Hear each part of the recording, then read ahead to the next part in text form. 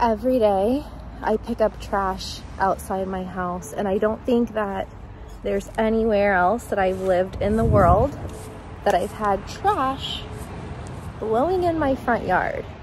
From what I've read, 62% of the British population litters, and that is a travesty. Hey there, I'm Kristin. I am from the US, but I've been in the UK for the past couple of months. There are things I love and there are things that I don't like so much. But in this video, I'm going to share with you some of the things that I find a bit strange about British culture, and let me know if you agree. I'm a big breakfast person. I don't know about you, but breakfast is one of my favorite meals of the day.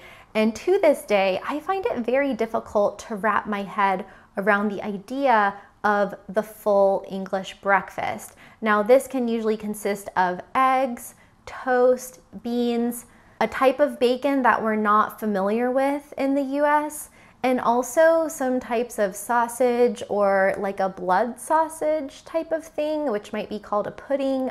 But in the US, we do breakfast, right? Like we have huge breakfasts, we have stacks of pancakes, we have bacon and eggs, all of that stuff.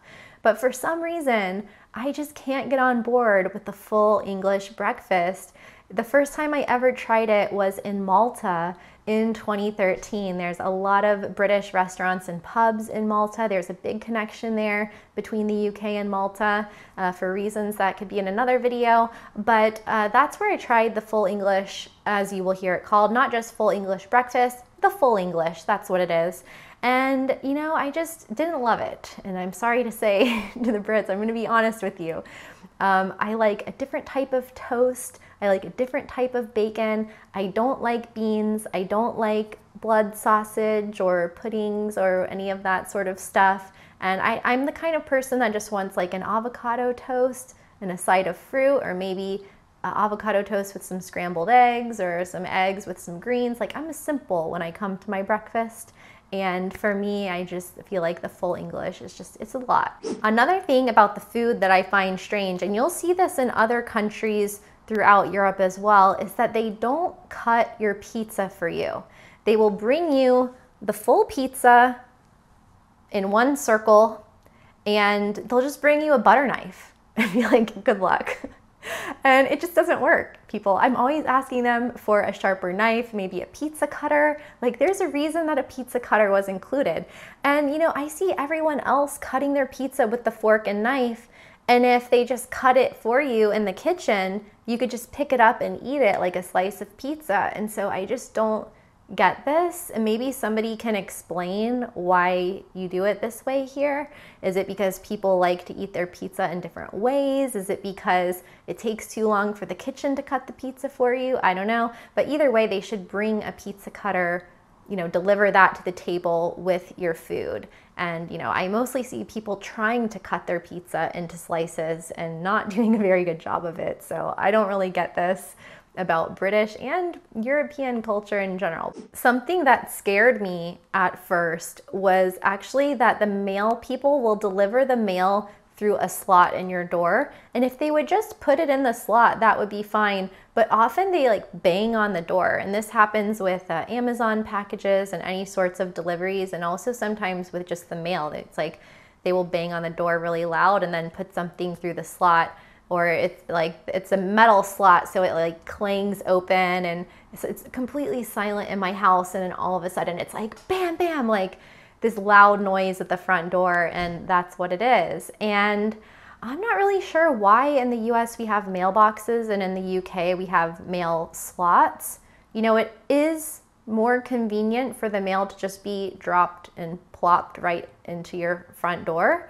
Yeah, and I have also noticed that the mailmen and women here, they deliver mail together. So in the US, you'll typically see people walking around, you'll see them on bikes, or you'll see them in the little tiny white USPS little mail cars, and they're always by themselves, and you know, it could be kind of lonely. But here, they're in the red Royal Mail van instead of a car, and there's usually two people going together. And I have to say, my mailman, they always look very happy. In the US, there's this stereotype about like crazy mail people, or that they're depressed or something. The stereotype comes from the term going postal, which was coined after multiple mass shootings at USPS facilities in the United States between 1970 up until present day. And first of all, workplace mass shootings are a thing of the United States anyway, but according to Reddit, postal workers in the US are overworked, have poor work-life balance, they're stressed out, and also this contrast with the typical workplace in England, which we'll talk about in just a minute, about the benefits, the healthcare, and the vacation days that you get in the UK. But here, I think because there's teamwork and they're riding around in the van together, they just seem to be bantering, talking to each other. And it always catches me off guard because I'm like, these people are probably sitting in this van together all day delivering mail and they look like they're having a blast. And so they'll come by, they'll drop off one person and that guy will walk down the street delivering mail right up to the door. And then I guess they meet up somewhere else and then they continue, and then they continue on their route. And so that's something a bit weird and different, but I do like it. Something that was very weird to me at the beginning, but now I think is completely normal, is how the electricity is. So having the giant 3-pronged plugs and the 220 volt instead of the 110 that we have in the US. Also the fact that you can switch the plugs on and off to conserve electricity. Just imagine how much electricity the US would save if everyone can turn their light switches on and off. I mean, it would be mind-boggling, and I feel like everyone should have this option. They also have a lot more outlets than you're used to in the US. I've noticed, in this room, I think I have 7 electrical outlets, and it's a pretty small living room. So that was weird. And then also that they don't have the plugs in the bathroom for safety reasons. Sometimes they'll have a little shaver outlet there, but so you don't electrocute yourself, they don't put outlets in the bathrooms. And at first I was very confused because I couldn't find, where's the hairdryer in the hotel? Where do I plug in the hairdryer? And it's just not in the bathroom because that's the way that the building regulations are in the building codes. Another weird thing to me that happens a lot throughout Europe, and I've talked about this in videos before, some people agree with me, some don't, is that I feel like I'm always missing an appliance. In this house, I have a refrigerator, I have a washing machine, and I have a dishwasher. But I rarely have a garbage disposal, which is something that is pretty standard in the US, and I think that's because everyone composts here. So it's probably better for the environment to compost than use the garbage disposal. I'm not sure, but that's probably the reason why they don't have them. Very rarely do I have a dryer. Sometimes I do, but the dryers take a really, really long time to dry things, so you might as well hang them up anyway. And in this case, I seem to be the only person in the country who doesn't have a freezer. So it's a weird thing about the UK and Europe is that I feel like I never have all of the appliances that I want or need. Also, the way that the UK does climate control and heating their homes is so much different from the US. So in the US, we will have a central climate control system, like an AC unit that does heating and cooling through air vents. In the UK, many houses don't have air conditioning. Maybe they'll have these little mini split units that go on a wall in a room to just cool down, or actually those can be used for heating as well. So cool down or heat up that room, and they have space heaters as well. But to heat the water, they have what's called a boiler, and I'm still not exactly sure how that works. I actually had to Google how to turn mine on because it's not intuitive whatsoever. And this seems to heat the water as well as be the central heating for the house, which is through radiators. And I think the way the boiler works is pretty cool because in the US we would have a hot water heater, and that's not very efficient because you could have that hot water heater running all day even if you're at work and you're not home. Like maybe you only use hot water in the morning or at night or morning and night. And in the UK, it's not heating the water 24/7. So in the US, if you want to save electricity, you need to turn your hot water heater off. But in the UK, if you have the boiler on auto setting, then it only heats the water when you turn on the hot water. And so that is a weird thing about the UK, but it seems quite logical and sensible. Something I find weird about the housing here is that all of the houses seem to look the same. They all seem to be in a very similar architectural style. And you will notice this as you're flying into the UK, regardless of where you're landing throughout the country, whether you're in London or another city or the countryside. And this can happen in the US as well, especially if it's in some sort of development where there's 1 or 2 or 3 styles of housing to choose from. But in general, across the US and really across the world where there's not many zoning regulations or you've just got like lots of different types of people, everyone is creating houses that either reflect what they can afford to build or reflect their personality, their design aesthetic. But here I noticed that a lot of the houses are just brick houses. They look like townhomes. They all kind of look alike. And I'm not actually sure why that is, if it's because there's some regulation about that, or if maybe that's just the easiest way to build houses, or maybe all of the architects and the construction companies are just using the same plans for everything. And of course the interior of the houses might look different, but I just noticed walking down a lot of the streets that you'll just see, you know, a lot of the houses, like it's hard to tell them apart. And whereas in the US, you could see a cottage, you could see a mansion, you could see a townhome, like you could see 20 different styles of houses on one street. And it's probably also because of in the US, we split up the land into lots and we have a lot of suburbs and places where people can just do whatever they want on that piece of land. But I do find that a bit weird. So if you have any insights into that, comment below. Speaking of houses, I still don't understand the bed sizes here. So when I first got here, I had to go buy some sheets. And I probably spent an hour measuring the beds, Googling things, and trying to figure out what type of sheets to get. And they still don't fit properly. So a twin bed in the US would be a single bed here, which makes more sense. Like, why do we call it a twin bed? But then there's different sizes of double beds. There's a double bed, there's a small double, there's a large double. But in this house, I have what appears to be, I guess it's a double. It's smaller than a queen, bigger than a twin. So maybe like a full-size bed is a double here. But then I have another bed that's smaller than a full, but it's bigger than a twin, and I can never find sheets to fit it. So if you have any insights on the beds and sheet sizes, that's very key, so comment below.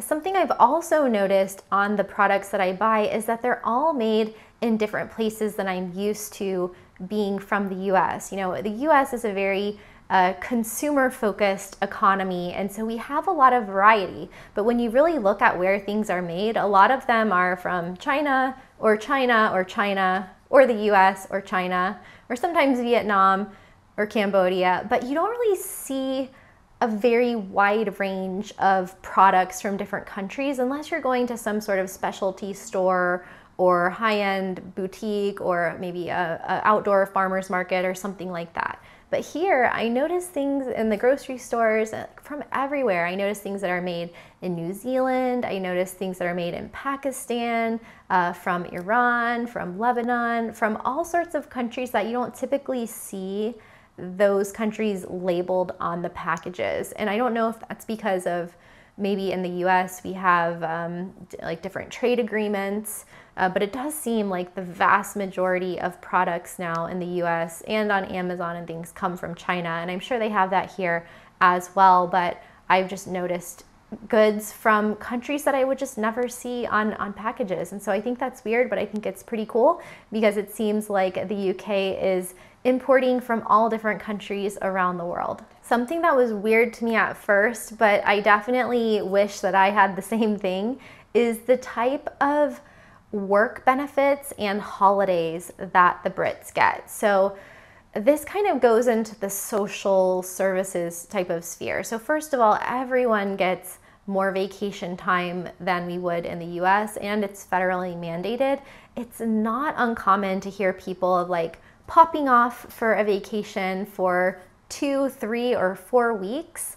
And in the US, you might hear people going away for 1 week. And so at first I was shocked that so many people were just going away on holiday, as they would call it, and we would call it vacation. And also the places that people go. So this is really attributed to your location and the geography of where you live. So if you're from Australia, then it's very common for you to just go to Indonesia, go to Bali, go to places in the South Pacific or Southeast Asia to go on holiday. You know, you could go to Vanuatu, Fiji, New Zealand, and these are very long haul flights from the US. So from the US, you see a lot of vacation destinations that are advertised within the US, lots of places in the Caribbean, like Jamaica, Puerto Rico, where we have direct flights, lots of flights to places in Mexico. But here it's really interesting to see where people are going, because when Americans go to Europe, a lot of times we go to the most famous places, like we go to Rome in Italy or Venice, or we go to Paris in France, we go to London in England. Maybe we're not the most original when it comes to planning our trips.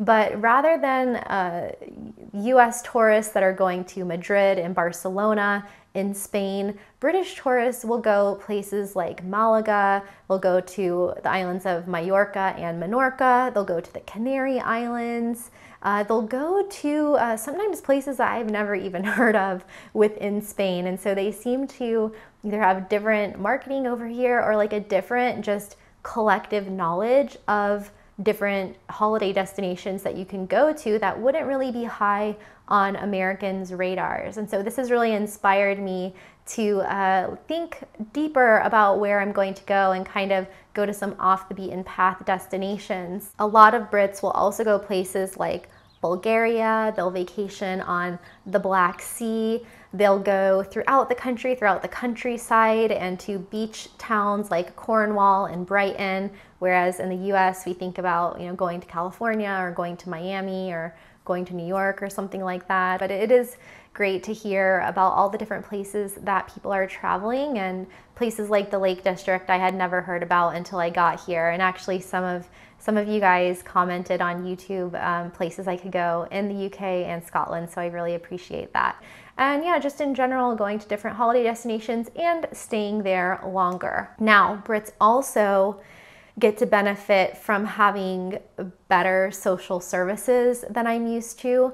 Like the girl who owns the dry cleaner by my house, she is almost about to have her first baby. And so I was talking with her about how the healthcare system is here.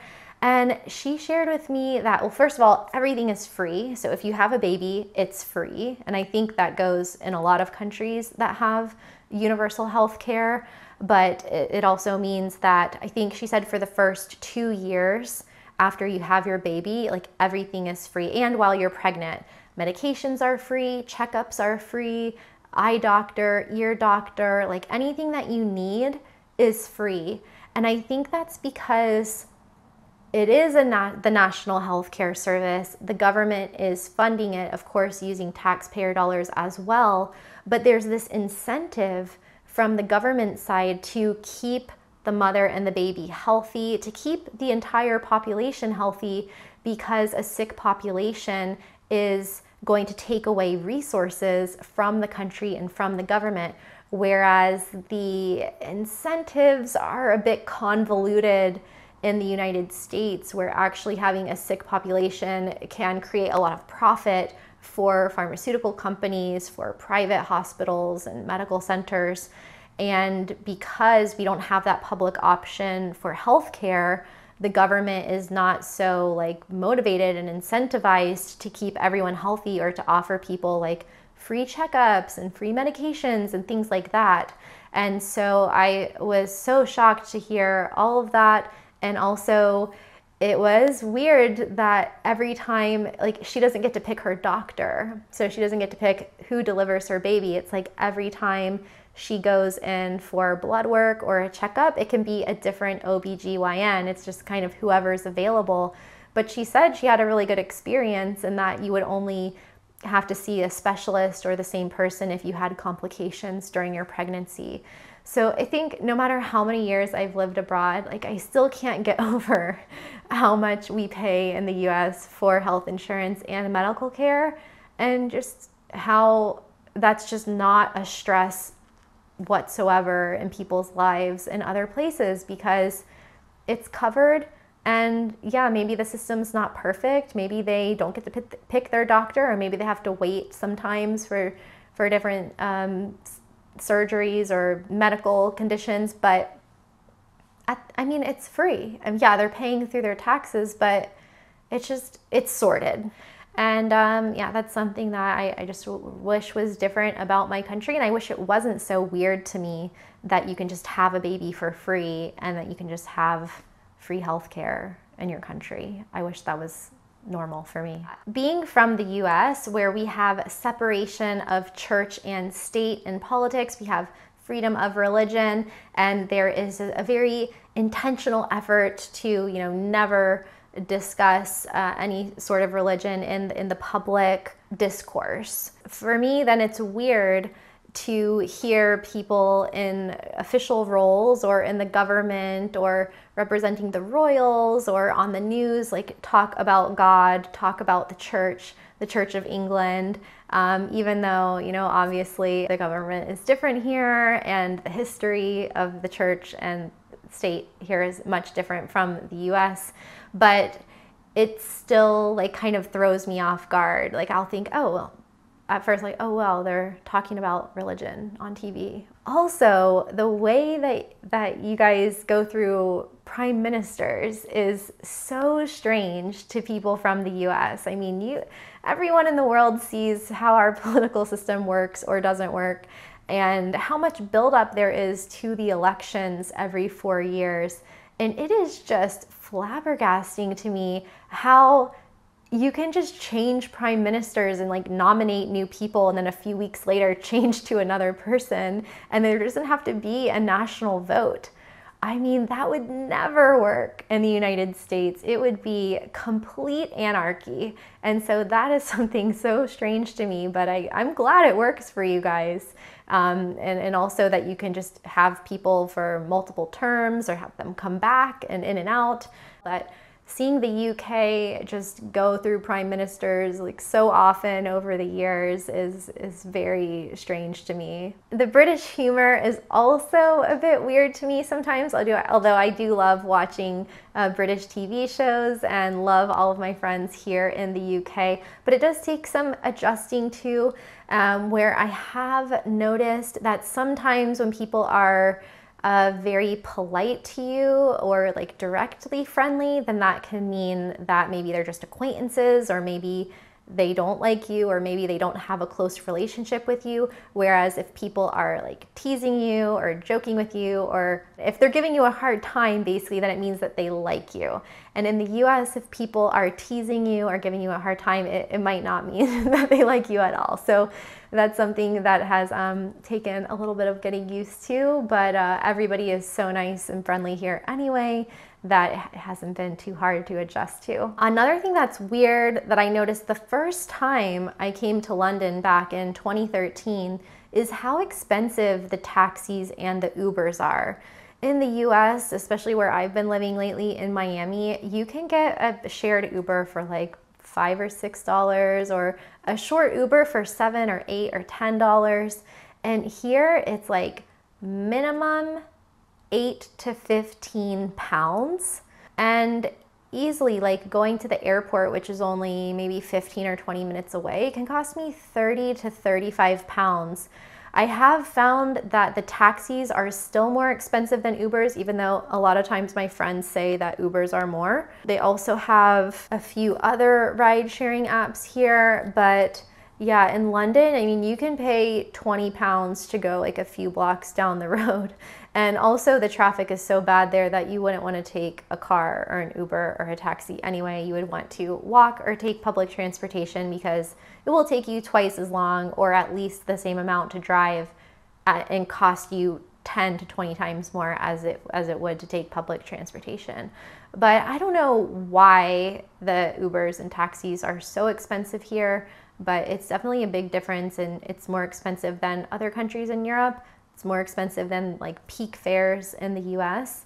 It's actually very similar to the prices I was paying in Ireland, but if you know anything about that, then enlighten us in the comments below. So those are some of the things that I thought were pretty weird when I got to the UK. And if you can explain any of them, or if I missed some, then let me know in the comments below. If you're a longtime subscriber here, then welcome back. Good to see you. And if you're new here, my name is Kristin. I have traveled to more than 60 countries in the last 20 years, and I created this channel to help you travel farther, better, and longer, and to help you really integrate with the cultures of the places that you're traveling. So if you like this video and you want to see more, consider subscribing, give it a like, hit that notifications bell, and see you again very soon.